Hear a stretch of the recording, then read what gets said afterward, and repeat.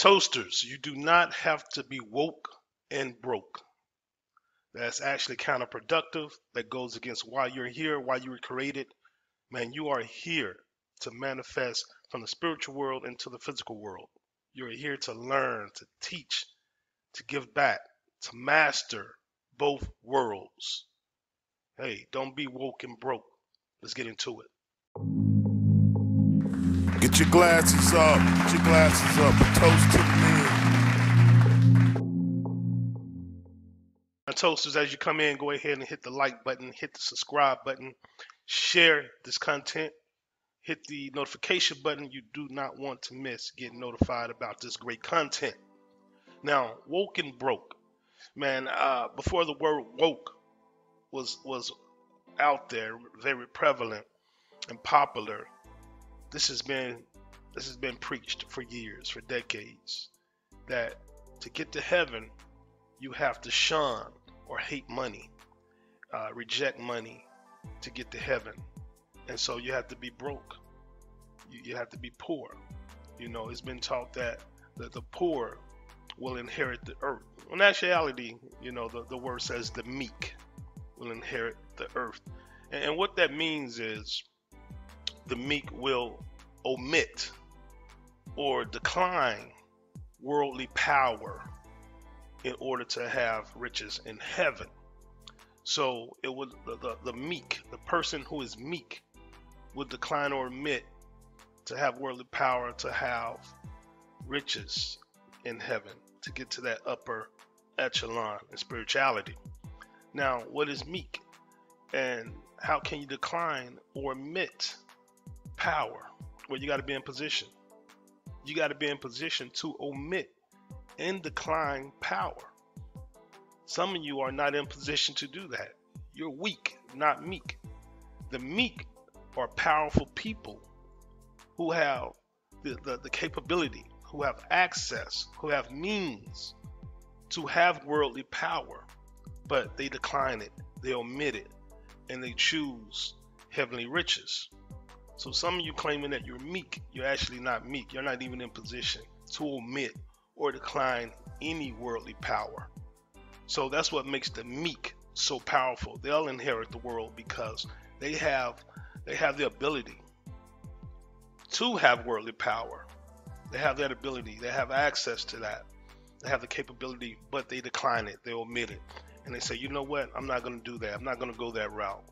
I'm going to go the route of helping the needy, helping the poor, educating them, enlightening them. I don't want worldly power, but I'm going to use my wealth, my influence, my intellect, my spirituality to enlighten people. And I'm going to decline. I'm going to omit the worldly power, and I'll choose a different kind of riches. So that's the meek. Some of you are not meek. You're just weak. You're weak mentally. You're weak financially. You're weak spiritually. So let's not get it twisted. Now, how do we get to that point, man? How do we get to that point to where we can manifest what we're supposed to have on this earth? You know, faith without works is dead. You know, the word says, you show me your faith without works, I'll show you my faith by my works. Yeah, I'll show you my faith by my works, meaning you'll ask me, wow, what kind of faith you have? Well, just look at my works. I'll show you my works. Yeah, I didn't have the degree. I didn't have the schooling, but I manifested this. Yeah, I didn't have the perfect credit or the right amount of money, but I manifested this. Yeah, I didn't have the intellect in this discipline, but I manifested this. I had faith enough to go out on a limb. I had faith enough within myself, within my higher self, to say, regardless of the circumstances, I'm going to create, I'm going to manifest. That shows my faith. Where we've been taught, for years we've been taught that faith will show that we don't have much. And we'll keep praying to God. We'll keep saying how much we love God and we love Jesus, but we hadn't manifested anything. And man, that's a sin. And when I say a sin, that's waywardness. That is waywardness, man. We got to first be rooted spiritually. Rooted spiritually. That's what we got to focus on first. And that's what Neville Goddard teaches. You know, Joseph Murphy teaches something a little bit differently, but Neville Gardner teaches and Jesus teaches, we got to work on that spirituality first. And whatever we think, feel, our energy, our mindset, whatever that is in the upper echelon of us, that higher place, we then have the capability of manifesting anything we want in the physical, in the spiritual world. Man, there's nothing wrong with that. Nothing wrong with that. Man, there are people out there that will tell you they hate money, they hate the structure, they hate the economy, they hate the way things are going. But in reality, what I've come to find out is these people lack faith in themselves. They are scared to compete, or they don't feel like they can compete. And so what they do, they try to reject or shun the system, or denounce the system, or speak badly about money. Hey man, I figured it out. I have figured it out. These people just can't compete, or they don't want to compete. They lack faith. But a true person of faith, they don't need everything perfect. They don't need everything handed to them. They don't need the right circumstance, because they got faith within themselves, and they'll manifest anything they want. That's the rags to riches story. They'll do that. And so let me tell you, everybody wealthy is not evil or unrighteous. Everybody poor is not good or righteous. Just doesn't make sense. I say it's an equal ratio. So money is not the root of all evil. I think the heart, the intent, that's the only thing that separates any of us, is our heart, our intent. Are we righteous or unrighteous? What are we going to do with this? Well, it's not just money. What are we going to do with the gift of gab? What are we going to do with being handsome, or being beautiful, or being intellectual? What are we going to do with that? Being a great orator. What are we going to do with our great relationships? Intent and heart. That's what separates all of us. It's not money. It's intent and heart, having faith in yourself. That's what separates us, man. A few months ago, I had an associate. I say an associate that would speak badly about money, and this person spoke about wanting to get rid of money. That we didn't need money, we wanted to get rid of it, that it was evil, that we shouldn't, we shouldn't be using it, and just wanted to get rid of it. And so I listen. I really don't debate. Sometimes I'll engage, but I listen. But I knew it was BS, but I'm listening. And a few weeks after that, this person asked me for a donation for their plight, their nonprofit. They asked me for a donation. And I just said, man, no, I can't sow my seed in that, because, your mind is bipolar. You don't know if you're hot or cold. You're lukewarm. I gotta spit you out. I can't invest in that. First, you're saying money is evil, how we should do away with money. And if you feel like that, hey, so be it. But you can't come back and ask me for money. No, it doesn't work like that. It just doesn't work like that. And what I kind of find out, man, like I said, when you really get to know these people, they are scared to compete. They don't have faith within themselves. Man, I don't care where you put me, what time in history you put me or place me in. I'll be okay. I'll be great. As long as I got the faith within myself I have now, I'll be okay. So it doesn't matter what situation I'm in. You can drop me into a foreign country right now where I don't speak the language. I will be okay. Trust me, I'll be okay. And everybody doesn't have that type of belief, that type of confidence, and I understand. But what the problem is, these people sometimes have huge platforms, and they'll sway the people. They influence the people with this spirit of discontent, this spirit of lack of self-confidence. They'll influence the masses. But let me tell you, man, you have to compete in this world. There's no way around it. You got to show your value. You got to show your worth. Even YouTubers, podcasters, content creators, we're competing. I may not be competing with you directly, And I'm not competing with anyone directly, but you best believe we're all selling something. We're all selling something, and we're all trying to grab an audience, engage an audience, and sustain an audience. All of us. So if you're not, why are you doing it? So we're competing in a sense, for an audience, and that's perfectly okay. Man, you just got to have faith within yourself and keep it pushing. Now, I want to dispel this notion that we should do away with money. Now, has money been used uh, to do evil? Yes. Has money been used to manipulate? Yes. It's been used to do some horrible things, but it's also been used to do some great things also. And it costs. This world costs. It costs the electricity costs, the food costs, the toilet paper costs, everything costs. And so, if I'm poor, how can I help the poor?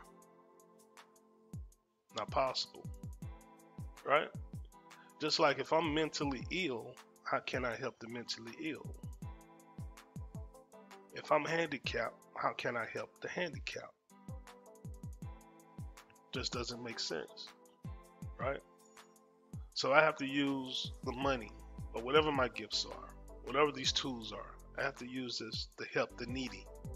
I can't be one of the needy. It doesn't work. We can't all be in the same box being needy. It's blind leading the blind. We'll never get out or progress ever. Now, I know money was created for a couple of reasons, man. One of the reasons is politically, to create armies, to have political influence, taxes. I get it. But I believe another reason it was created was to create an invisible boundary in people's minds, to have order in the world. Let me explain. There's an invisible boundary in your head that keeps the masses, not everyone, that keeps the masses from being disorderly, from being disruptive, right? So we got goods and services in the world. We'll take a grocery store. Let's say the food was free. Let's say Walmart said every Monday, let's say they say every Monday and Tuesday from 8 a.m. to 12 p.m. the food is free. Man, do you know how many people will be killed, will be maimed, will be crippled, will be injured because people rushing in to get this free stuff? No one's gonna sit back and say, let me take my time. No one's gonna say, okay, I won't go on Monday, I'll just go on Tuesday between 8 and 12. Nah. Everybody's gonna try to rush in and get what they can get. Now, in a perfect world, we will all hone and create and manifest with our gifts, our natural gifts and talents in a perfect world. It's not going to work like that because we have free will. So you're going to have lazy people, right? You're gonna have some evil people. You got some manipulative people.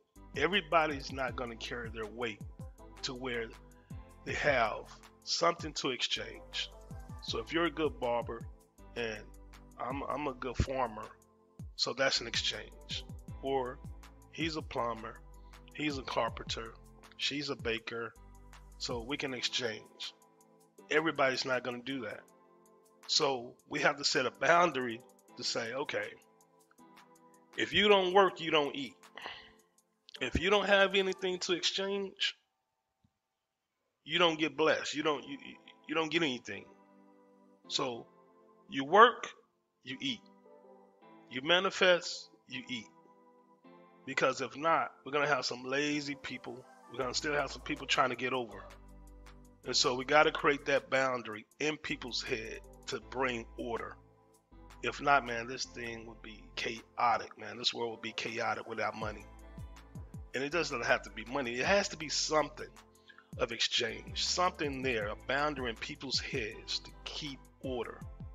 I'm telling you, if not, it'd be crazy. And you know it.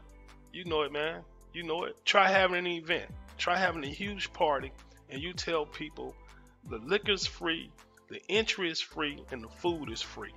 Try it. And you see how much stuff is wasted. You see how much stuff is being taken out without permission. You see, people just throwing stuff everywhere, just wasting stuff on the floor. No appreciation, no skin in the game. There must be an exchange. I know people want a world where things are just given out freely. No, there must be an exchange. Even if there's not money, we have to exchange energy. You have to exchange a gift, a talent, a time. You have to exchange something, a skill set. You have to, or this thing will be out of control.